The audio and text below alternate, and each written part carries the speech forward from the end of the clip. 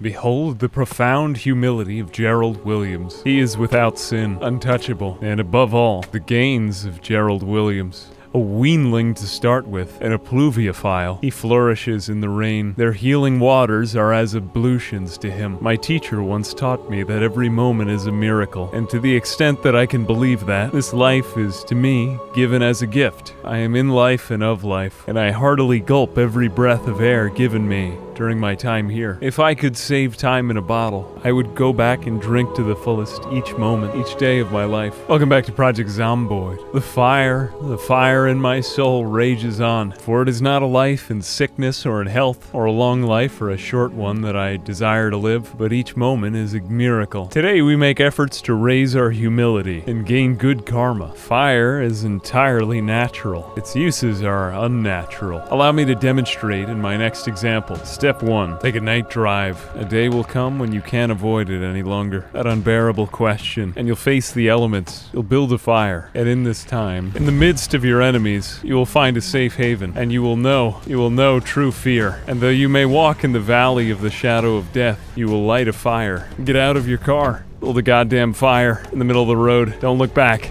And though you walk through the valley, light the fire. Run. Go and watch it spread.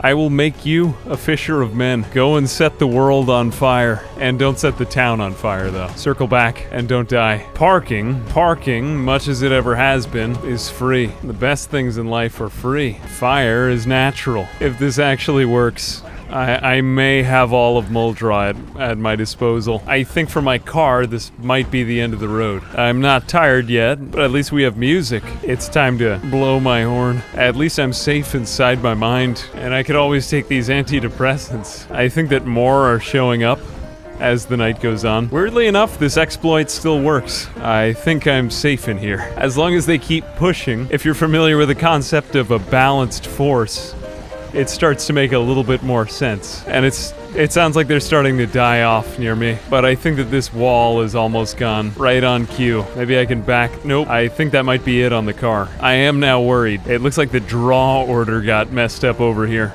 But I am still alive. I'm okay. The walls are only slightly charred, and it's a beautiful night. Though I walk through the valley of the shadow of death, I fear no evil, for you are with me. Your rod and your... I'm starting to get kind of chilly. I'm a little worried about Gerald in there. Hang in there, buddy. Somehow the horn is still working. There goes the second wave. Progress. I think I could just hold my hand down on the horn, signaling everyone for miles. Somehow my car hasn't gone on fire. Thank God I have insurance. I may be here a while. I get what I deserve for exploiting the natural order. Well, the headlights are out. Turn on the heater. I'm always afraid I'll miss out on something if I forget about that exploit, and like the lowly turtle I emerge from my shell. But I largely think that this was a Pyrrhic victory, for what now remains? No, your efforts are not in vain, and though you may work for an ulterior motive at the outset, your rewards will be internal, realized only after the fact. May your heart be great, and your soul an unlikely treasure hoard. I am satisfied in this ending. Initially, I had hoped that I could fend the zombies off from these stores,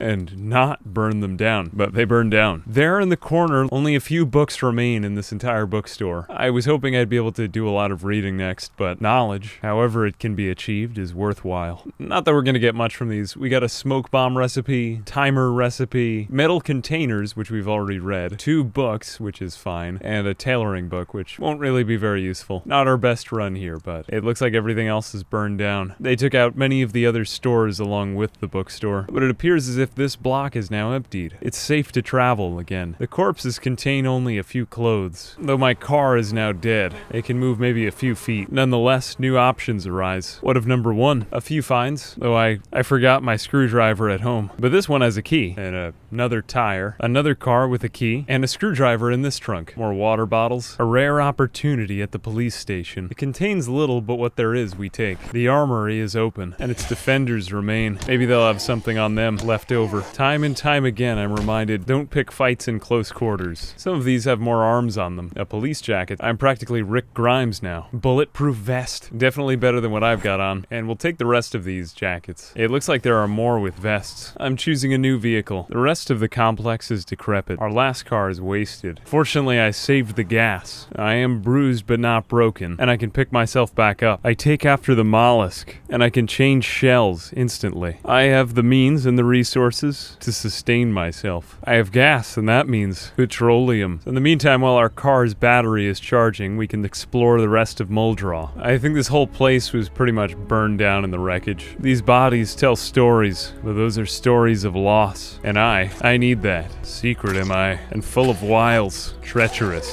mean, and now armed with a spear. Thanks. Thanks. It's hard to ascertain, but inroads may be possible here. At least momentarily. So while there's a chance we steal inward, we need to be decisive. Tricky. Another duffel bag. I've been looking for one of these, and we go in the back door. Seems there's more in here. I'm more skilled in combat now, far stronger than I was to start. Progress is made faster. A hoodie. I haven't found one of these yet. I hear more. Oh, that's time to go. I thought I heard something out the window, and here they come. It wasn't long, but I've kicked the hornet's nest. What I meant to be a covert mission has become Sherman's march to the sea. It's time to get out of here before they get us, and the hour's getting late.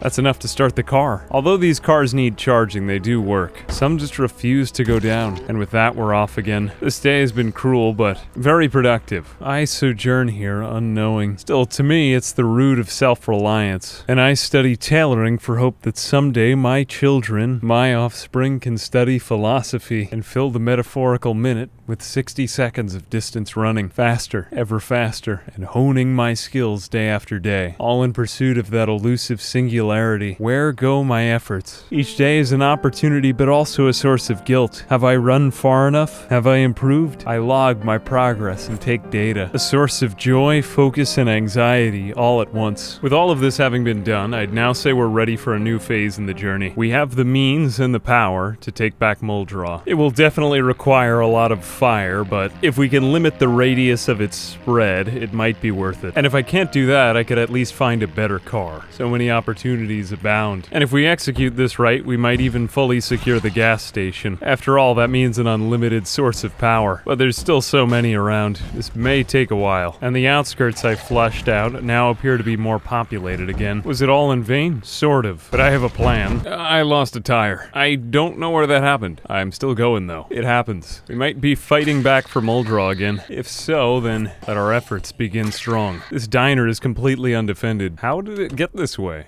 There is an alarm. Okay. Well, that's enough of that. We found pretty much nothing here. Matches and an empty jar. The car still works somehow. We just need to drive very carefully, elusively, and find another one. I can at least take down a bunch in the area. It never seems to get much better, but day by day, a little bit worse. Cars make great friends. At least backing up works, for now. It's the only way I can take out enough that I'll have hope at getting another car. And that's it. This one's out. I'm out. It wasn't worth it. I acted with pride. But maybe this is a new opportunity. After all, I'm stronger now, stealthy, and I can fend for myself better. Someday the wheel of fortune will turn back in my favor, I'm sure. I just need to take a few items out. I did need what was in the trunk, and that ought to do it.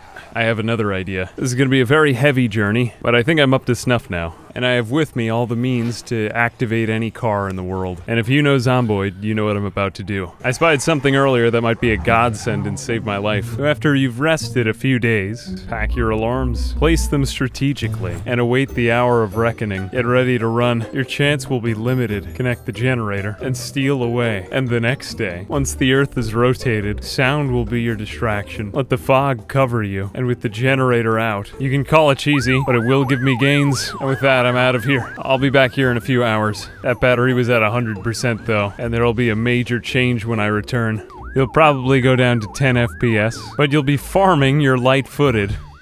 And you're sneaking. What's fun about stealth in Project Zomboid is that it's governed by how many zombies are nearby you're being stealthy near. So I'm farming at about 10 a second, but it's just that it's taking about 5 seconds for a second to go by. There we go. Now we're really hitting the jackpot. We're not detected by many of these. And I think we're gonna max out right here. Now, as you can see, obviously the game performs really well under these circumstances. It's a bit of a slideshow here, but I did do one of the most populated parts of Muldra 2. Just be careful because everything that you need to react to about 5 seconds earlier. As you can see, I'm being chased now. This is the actual speed of the game, and it looks like I'm going to need to run away. And as I get farther away, it starts to get faster. Really just one of my favorite exploits. Not only in this game, but it brings me back to RuneScape. Just be careful you don't crash your PC. But if it works amazingly. And there we go, another 2 levels. We're already on our way to light-footed level 5. Sneaking level 5, we can't even load it in yet. You'll know if your game starts to look like this that you're doing it right. Don't worry, it'll be fine later. There we are, now I'm back at 60 frames per second, or somewhere thereabouts. Now don't forget, this is the beta branch we're on, so take everything with a grain of salt. I just love exploits, and I know you do too. Though that's about as much as we could get for now. It is still dangerous, and the sizes of those hordes seems to have destroyed my, Yeah, the FPS are not doing too well, but they'll start to disperse again now. As long as I've played, this exploit has always worked. I don't know if it'll ever be taken out someday, but it's just one of those things that makes this game so special and RuneScape-y to me. Everyone loves a good stat exploit. And like I said, statistics are enough reason to live. I know we aren't halfway up the skill tree yet, but this at least gives us some ground to cover. You know, it's hard to train stealth if you can't be stealthy in the first place, so at the very least this gives us a springboard from which to jump. Well, that was a lot of work. I think we'll leave it there for one day. Gerald Williams has made a lot of progress, and he's now looking like he's at almost level 5 for a lot of his things. We'll see if I try to min-max him. He's very good, though he's still developing in a lot of ways. And a lot of exploits aren't there anymore, such as the fitness and strength tree-pushing exploits. But then again, there is this new fitness branch that I haven't experimented with too much. And I've also got to go home and harvest some cabbages. That, as well as get back my battery charger. This may be more difficult than I gave it credit for, but it's time to relax. Anyway, I think that's all for now. We'll leave it there and make more progress tomorrow. We did quite a lot today. As always, God bless the AA support group. Thanks for watching. As always, my name's ᛤSsNEEKsSᛤ, and I'll see you later. Bye-bye.